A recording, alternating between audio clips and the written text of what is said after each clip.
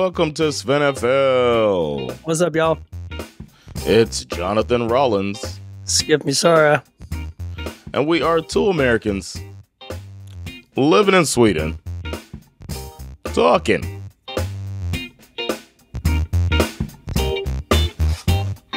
about football.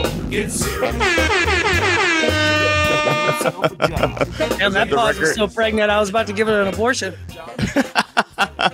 Better hurry up.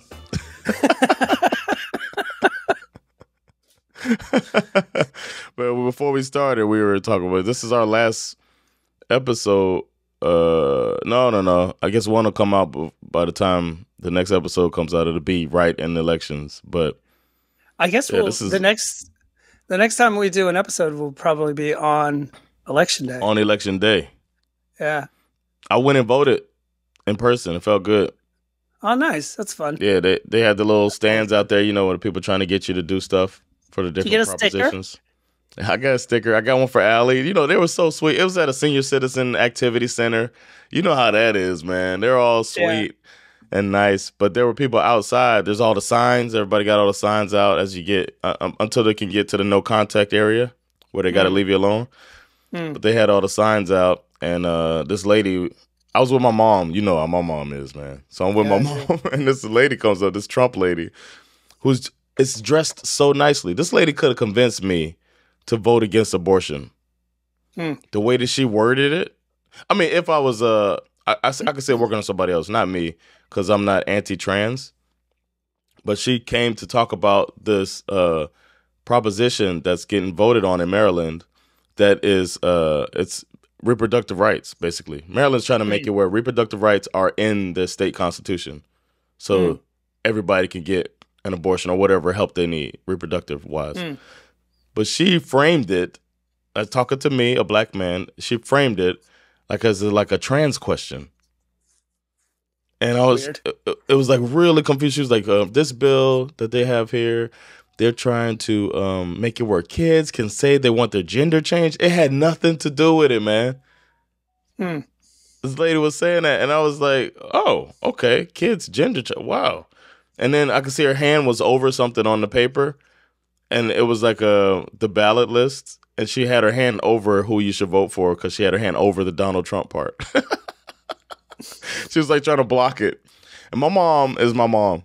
So she was like, get that out of here. Get that out of my face. I know what you do. John, keep going. Keep going. Don't listen to this lady. She tried to take away reproductive rights. I was like, oh. She was like, bitch, please. Yes. My mom was yelling at this lady. I was like, and then that made me feel like I got to listen to her so both of us aren't rude. So I'm standing there like, oh, okay. I was like, well, I'll keep that in mind. And I walk off and voted for reproductive rights in Maryland. But the way she framed it felt like a step for wives type of thing. The way, you know what I mean? She walked up and she was just like this wholesome mother. It was crazy, man. It's a crazy climate here. We came here for Höslov so our kids can enjoy Halloween and all of that stuff. But this election has I've never seen America. I could feel the tension in the air, man. And this is Maryland. When are you coming home? On Saturday.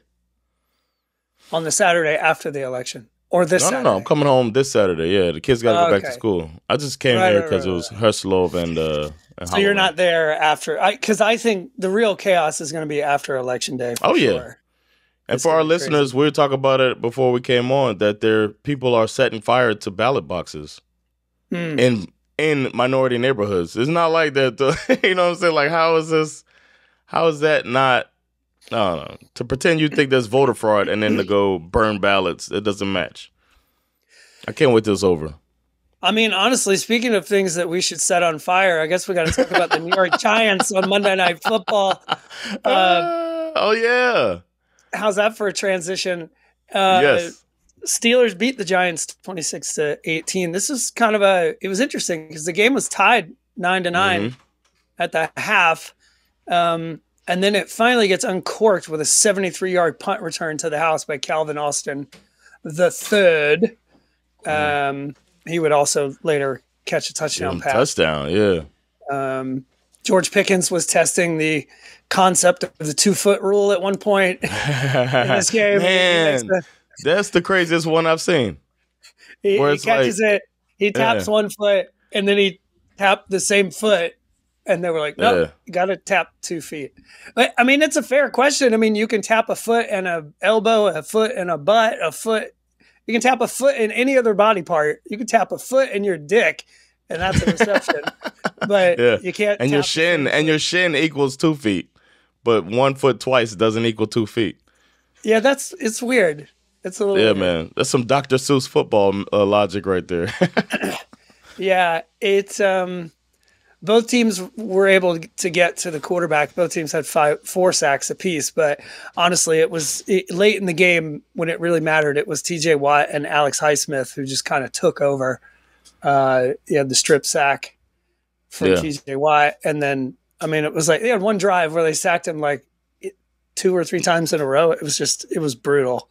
When he slapped that ball out to determine the game, I felt that coming. Just coming around, just whop, whop. Give me that. But we got to give a shout out to Rainbow Russ, man. Rainbow Russ was balling. Yes, Rainbow Russ. And again, it's like you kind of have to. I mean, it's 2 weeks in a row, but you kind of have to give a shout out to Mike Tomlin for just saying like, "Look, I'm."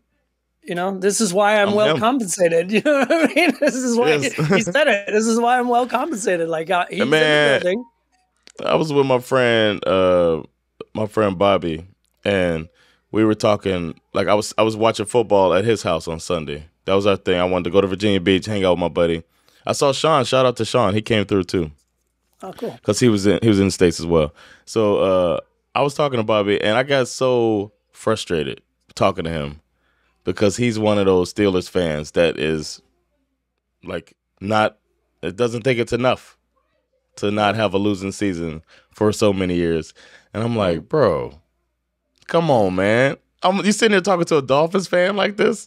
You got one of the best coaches ever. He's just like, our one Super Bowl, he didn't, it was another roster, blah, blah, blah. I was like, when did y'all spend money in free agency? And he expressed his frustration with Le'Veon Bell and Antonio Brown, how they didn't get to stay there because if they did, the team would have been even stronger. I'm like, but you're never losing. Like, you're having a great season, man. It's not the coach's fault. No, definitely not. I mean, I can understand it to a certain degree, but at the same time, I get it. It's kind of hard to feel. Yeah, I can empathize, but ultimately, I don't give a fuck. Like, just be happy with what you got. Like, you remember the Bengals? I forget, they had the coach, man, kind of short dude. I forget his name, but they were going to the playoffs and losing in the first round like 4 years in a row. And to me, that felt like, I get that. That was when Ocho Cinco and Carson Palmer and that roster. And then I was like, I got it when they finally fired him. Marvin Lewis, I think that was him. That I got it, but Tomlin, it's just different. There's a whole culture in there instead of just leaning on a really good quarterback like Marvin Lewis might have been doing. This is the quarterback leaning on the coach. You know what I'm saying? This is a full culture that's built there. So I was just annoyed. And also in the same way that you have a team like the Green Bay Packers where they've had quarterback stability for like 3 decades. Yeah. I think Pittsburgh has the same kind of setup, but more so in the coaching department. Like, right. I mean, they've had 3 coaches in the last 40 years. Yeah, probably more. Yeah. That's unheard of. That's pretty cool. And they still have historically, I mean, what are they? Top 2, top 3 of all time Super Bowls? Number of Super Bowls, right? They got 6, right? So, yeah, they're like tied with Dallas or one more than Dallas, something like that. It's them, Dallas, and then New England came on in our lifetime. Man. So your buddy. And there's teams out there like Minnesota and the Jets. You know what I'm saying? With 0-1 or whatever. You know what I'm saying? So stop it. Just relax. It's fine. Yeah.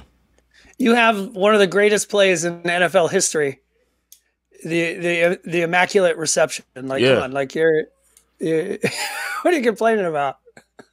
I have more of their highlights stored away in my brain vault than Dolphins highlights. So stop it. Yeah. Steelers. Exactly. I still dream about Lynn Swann sometimes. He was such a great he was one of my favorite receivers when I was a kid. He was so acrobatic and I have nightmares about James Harrison. So there we go. Yeah, that's true. Actually, that's a fair point. So you got dreams of Lynn Swan. I got nightmares of James Harrison. Come on, man. Oh, he's a scary motherfucker. That's for sure. What's next? We got some news though, right? We do have some news. Yesterday was a very newsy day. So let's rip through it. We got Carolina Panthers have traded wide receiver Deontay Johnson to the Ravens. How many fire sales are they going to go through with this team? I think there's going to be a few. And to be clear, for those of you who don't know, November 5th is Election Day in America, but I'm also pretty sure that's the day of the NFL trade deadline as well. Oh, okay. So there's that too. Deontay Johnson, obviously, played for the Steelers a couple of years ago. He goes to the Panthers. Panthers ain't shit. So, I think this is a good pickup for the Ravens. I mean, definitely. He's a very familiar good with the AFC North. Mm-hmm. Yeah, and all they had to give up was a 5th round pick. So, not bad. Wow.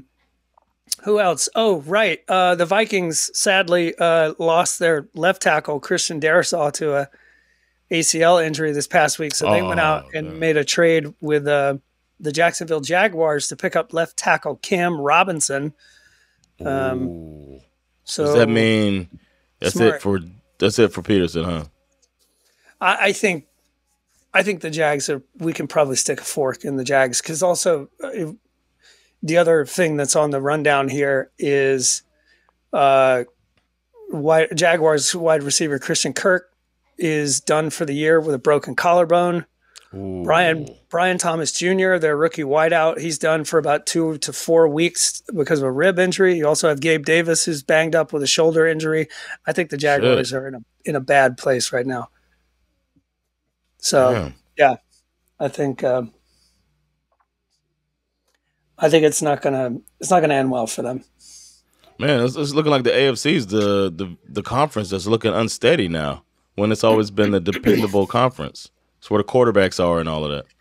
Yeah. Let's see who else. Bad news, more bad injury news. Texans suffer a big loss. Stephon Diggs, season-ending torn ACL.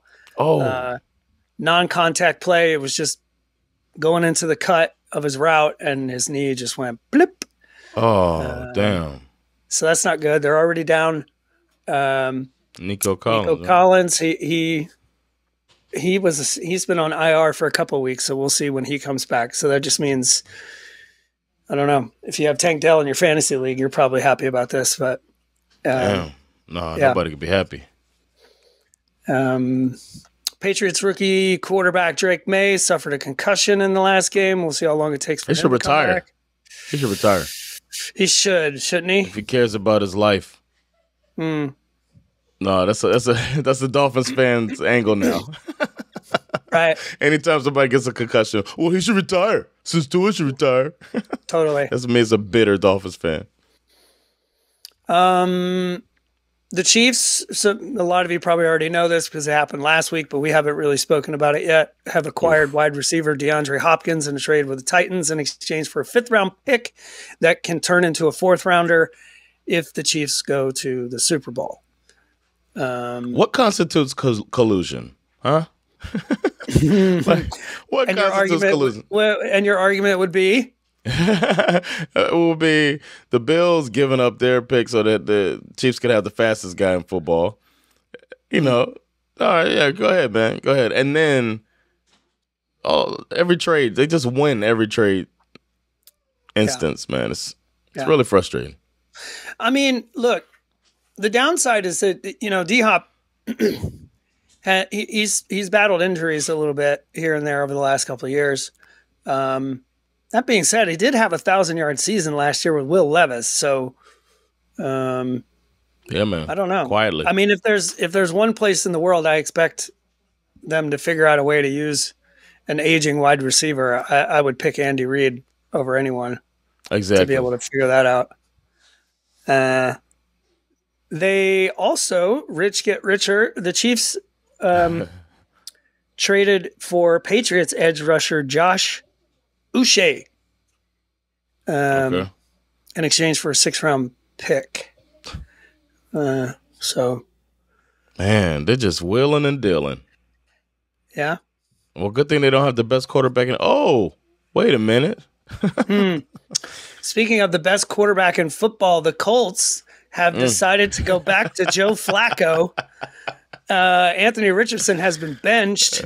Oh, man. You think it has to do with him taking himself out? Well, this is the week after this former Florida Gator, Anthony Richardson, tapped out of the game because he was tired. Will now have all the time in the world to not only catch up on his breath, but he can also watch the Georgia Bulldogs beat up on the Florida Gators this weekend because they play on Saturday. So he's in good shape. Has he spoken since the benching? I don't think so. Yeah, why would they care what he got to say? He's the backup. Yeah, you're the backup. Speaking of which, in 6 games as a starter, Richardson leads the league with 16.2 yards per completion. However, his 44.4% completion percentage is worse than the average NFL backup. Ugh. Yeah. 44? So, you can't even get half? And throw in, he has a 4-to-7 touchdown to interception ratio. Not good. I'm sorry, man. Sometimes stuff's so bad you got to laugh, man. God damn. Yeah. If only we could have known that someone who had only played 13 games. Yeah, is not ready for NFL level. It's like that guy. Remember that time after 9/11 and they were like, how could we know that people were going to fly planes into buildings? And there was that one guy who was like, oh, you mean I told you guys that was happening? What was his name? Richard Pearl or something? I forgot his name. He was like, well, I don't know. I knew. I told you. How can we know? Listen. We can listen. Mm-hmm. Listen. Watch. Anyway, yeah, so that happened. The last story that I thought was kind of funny. Cowboys need a funny story because there's really nothing funny about what's happening with the Cowboys. But this was pretty funny. Cowboys kicker Brandon Aubrey missed practice last week for a rather odd reason. He had jury duty. Okay, man, I got a game, man. he shows up. He shows up to jury duty, goes into the pool of jurors. Long story short, he's selected as one of 12 to serve on a jury presiding over a felony assault case that involves a strangulation. Oh, so he's probably got he's probably pretty familiar with it, working in the NFL. So much strangulation go on in there. Reached for comment, Aubrey said, quote, "It beats hanging out with Jerry Jones." Whoa. Kidding, he didn't say that. He's about to get traded. He's going to be on the Chiefs. He's the best kicker in the league, and he's basically going to miss practice for the next God knows how long because he has jury duty. They say they're going to work around his schedule, but it's still just, I've never heard this before. I've never heard of a player in the NFL being forced to serve a jury duty. Nah, but he's the kicker. It kind of makes me think that he wants to. He is just the kicker. It's fine. He must know something. If I were the prosecutor, I'd be like, I don't know, man. This guy's too fishy. He wants this too much. Let's get him out of here. Yeah. Other than there's some other stuff that I really want to talk about, but I think we need to wait and see. Okay. I just think it's weird. I got something brewing on this whole hip drop tackle situation. Man, I saw one happen. I saw one this weekend. I don't know if they didn't call it in the game, but I feel like a fine was coming. Well, that's the whole thing. There's at least 9 cases where a player has been fined for a hip drop tackle this year. Do you know how many have been flagged? 0. None. Remember how they said how easy it was going to be for the refs to see this? Yeah. I saw one as I was watching. I was like, that looks like a hip drop tackle. Oh, no flag? Okay. Meanwhile, they're out here fining people like $15,000 for something that they can't even see on the field. That's ridiculous. Also, man. last thing I want to say is thank you to the Tampa Bay Buccaneers. I don't know if you watched the game closely, if you saw Kyle Pitts' second touchdown, where Antoine Winfield Jr. he fumbled at the goal line. Did you see that? Yeah, I saw that. I read yesterday. When I saw the replays, I was like, "Oh, he fumbled before he crossed the plane for sure." That's what I thought That's too. Not going to count. They upheld it. They called it a touchdown on the field. They upheld the call. It stayed a touchdown. I read yesterday the reason why they upheld the call on the field is because the Tampa Bay Buccaneers do not have a pylon cam. Are they being cheap? Like what? Why not? I thought every team had that. It's like, you have got to be kidding me. That is 100% a fumble if they have that pylon cam. 100%. I thought it was when I saw it, I was like, oh, that's a fumble. That sucks for him. Thank you, Tampa Bay Buccaneers. Thank you, Bucks, for being cheap. I assume they're installing a pylon cam as we speak. Yeah.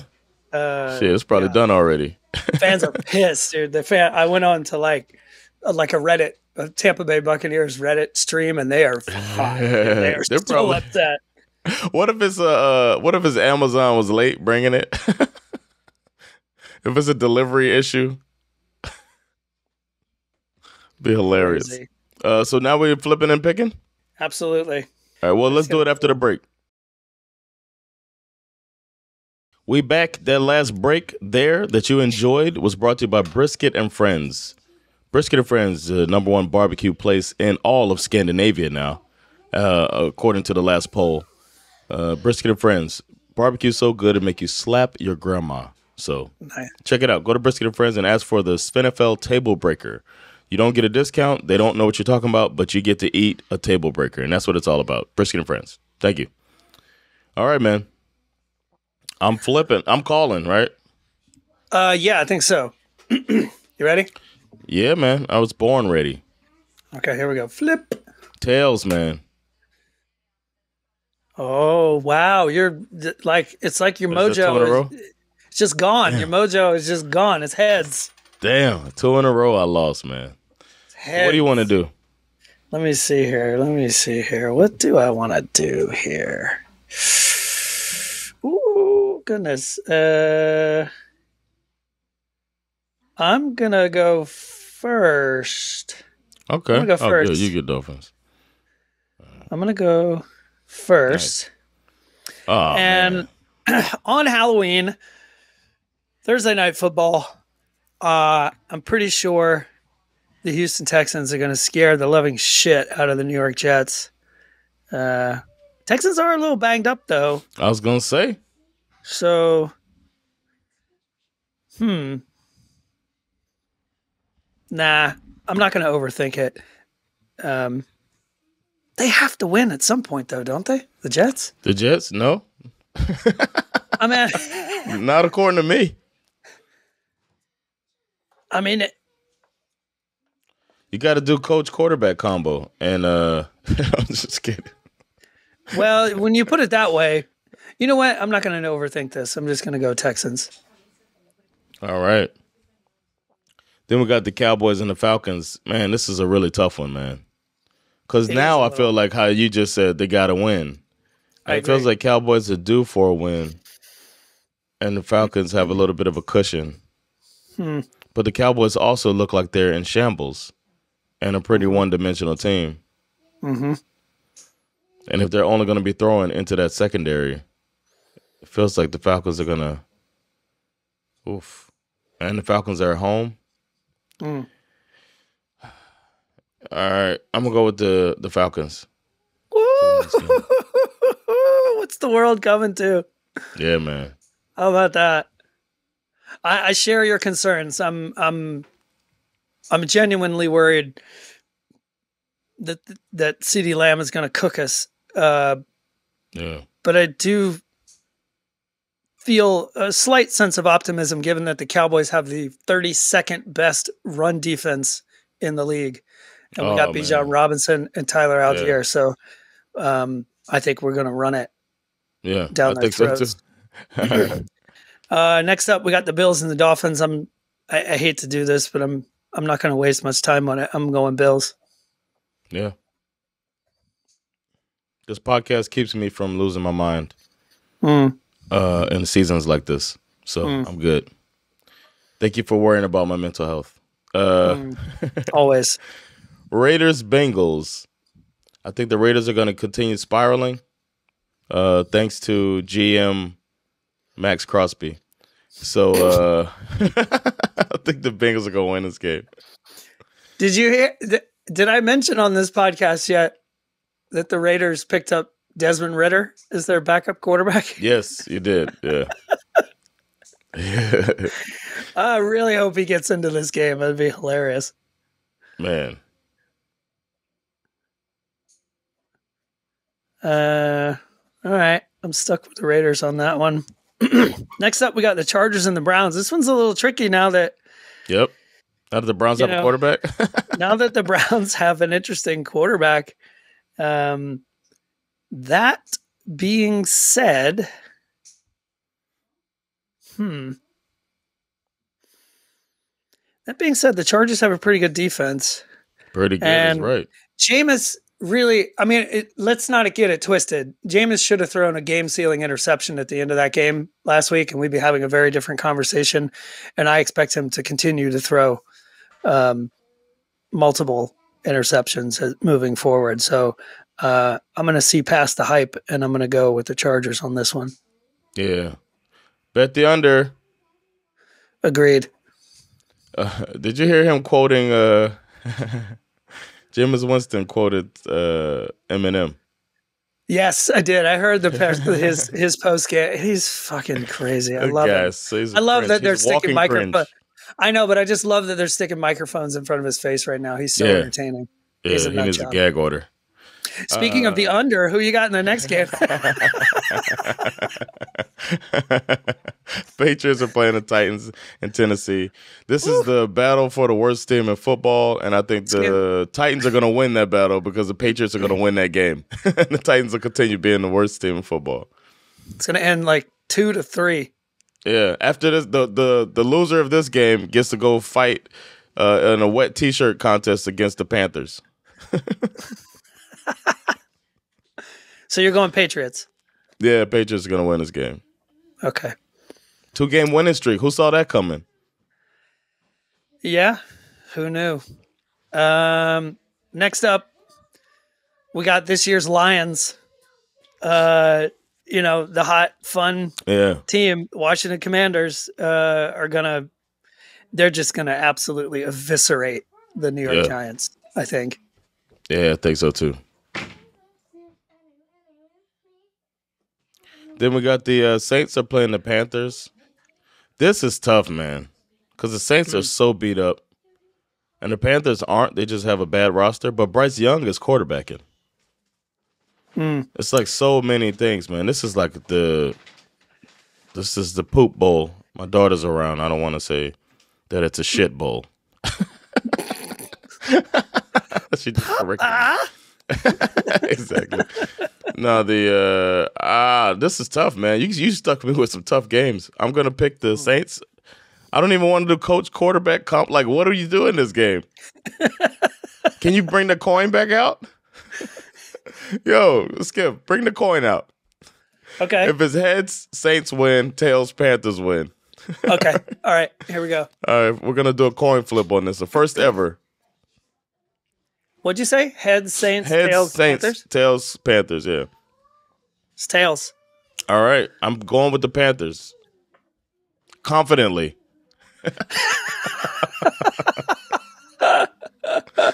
The first ever Flip 'em Pick 'em coin flip game selection.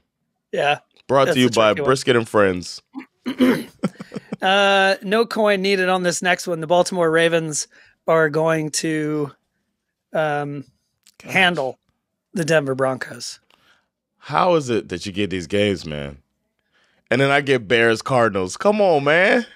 I'm behind. I got to catch up, man. I got to catch up. Yo, man, the ultimate thing you did was to go first. Yeah. I'm going to pick I'm going to pick the Cardinals, man. I feel like they're a more like consistently functional football team. Yeah. The Bears didn't look that good against the Washington defense. That should have been a little easier for them. Unless Washington's coming into form on defense. That is Dan Quinn, so who knows? I kind of think they might be, to be honest. Yeah. So because they looked pretty good the week before too.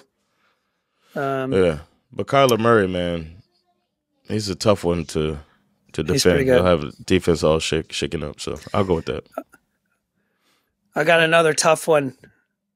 Eagles versus Jaguars. The fire sale Jags. What will I do? Playing in Philly. Is he going to do it? No, he's not going to do it. I'm going to take the Eagles. You got the Jags. All right, then we got kind of a game of the week. When I'm looking at the rest of these lopsided games, we'll go with the Lions are just too hot, man. Lions over the Packers with Malik Willis, right? Because Jordan Love's got a growing injury. I think he's still going. I think so too, yeah. We got to go Lions on this one. That makes sense. Finally, I get one that's a little tricky, but maybe not so much. I mean, I don't know. The Rams, obviously, they got Puka Nacua and Cooper Kupp back, and Seahawks are looking a little sus. Yes. So I feel, it's a division game, so it's one of those ones that can go either way. But I feel better about the Rams than I do about the Seahawks, so I'm going to go with the Rams. All right. I'm going to pick finally get a lopsided game. Vikings are going to beat the Colts. Wow. Big just time. Out here disrespecting Joe Flacco. Joe Flacco's going to be running for his life. Joe Flacco, oh my God. I wrote Vikings, but because I said Joe Flacco instead of writing Colts, I started to write Flacco. Oh, well, that's all they got. Nah, they got a pretty good defense. Okay, we rounded out with Monday Night Football. Yeah. Tampa Bay Buccaneers and their no pylon cams. Well, it won't matter because they're traveling to play in Kansas City. I assume Kansas City has a pylon cam, but it won't matter because Kansas City Chiefs are going to rip up the Tampa Bay Buccaneers. Nice. There you have it, everyone. That's our flip 'em and pick 'em. Schif might come back this week. Jeez. I'm feeling it. I got some tough ones. I actually banged the score last week on the last game. Really? I don't think I've ever done that. I predicted the score correctly on the pick'em thing here. Nice. My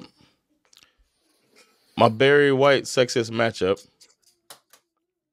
I'm gonna go with Bucks versus Chiefs, man. It's the best player in football going against Patrick Mahomes. So it's gonna be fun, man, to see the number 1 and 2 quarterbacks battling it out. It could be best quarterback in the NFC versus best quarterback in the AFC. So I'm ready to check that one out. And it's a Monday night game. Everybody's gonna have eyes on it to watch the Chiefs beat up on the Bucks. But it'll be, to me, that's the game of the week. What you got?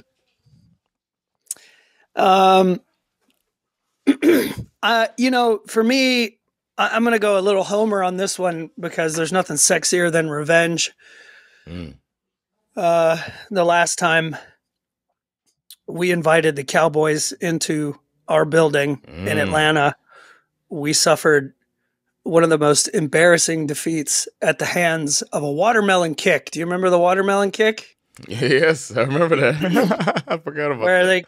Where they kicked that thing and it's rolling around and all the Falcons just forgot that they could just fall on it.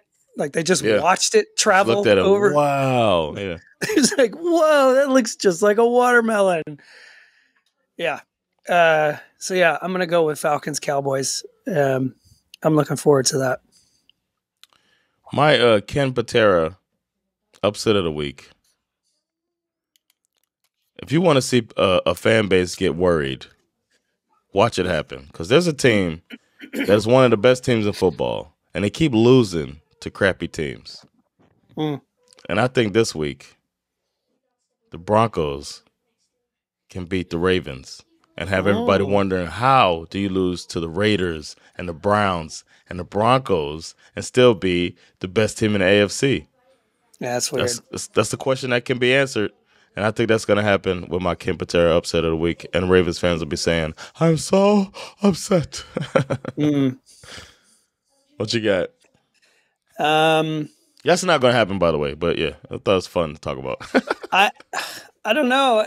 Most of the ones that I feel really confident could be upsets are ones that I kind of picked against already. Okay.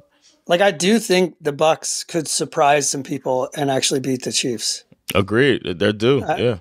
I really do. I think they're kind of due. I think Baker's never going to give up. That's the one that feels the most realistic to me. And also because the Chiefs, it's not, I mean, they're undefeated. They have to lose at some point. They're not winning all that convincingly. That one to me feels like it's got a little bit of trap game written on it. Yeah, man. Something's got to give. That's an electric offense over there. And then Chiefs have a dynamic defense. So, yeah, it's a good one. My bold prediction, our boy K9 going up against a divisional game team he's familiar with, Rams versus Seahawks. K9, 200 all-purpose yards. Give it up. Woo. Wow. For me, my bold prediction, we were all really impressed when Kirk Cousins threw 5 touchdown passes versus the Tampa Bay Buccaneers a few weeks back. He threw 4 against them last week. But this week, against the Dallas Cowboys. Oh, wow. My man Kirko is going to throw 6 touchdown passes in this game. You're in your fan bag today. 6 touchdown passes. In the sexiest game, of course, yeah. But he's going to throw 6 touchdown passes, but he's only going to throw for 200 yards, which is going to be like a weird statistical anomaly because it's probably going to be because of turnovers. Like, we're just going to get a ton of turnovers. Like, the Cowboys will turn the ball over in the red zone, and then Kirk will throw a 5-yard touchdown. And it'll be a weird, like one of the weirdest stat lines ever. 6 touchdowns, 203 yards passing. Whoa, Kirk. Oh, man. Well, that's it, man. That was a remote episode of SveNFL. We thank you all for your viewing this. I got my. There we go. Got to get my. Once those horns play, you've either heard something fantastic or was the beginning of something spectacular. It's been another episode of SveNFL with your boys doing our thing, making our predictions. Follow our predictions, and if you bet on it, you get it right. You can join us on our betting journey, by the way, on patreon.com/SveNFL and see what we're doing over there. This has been Jonathan Rollins. Schif Bisara. With SveNFL. Peace. Later, y'all. Get serious, get a job. You better get yourself a job. Get serious, get a job. You get a job like the government said. Get serious, get a job. You better get yourself a job.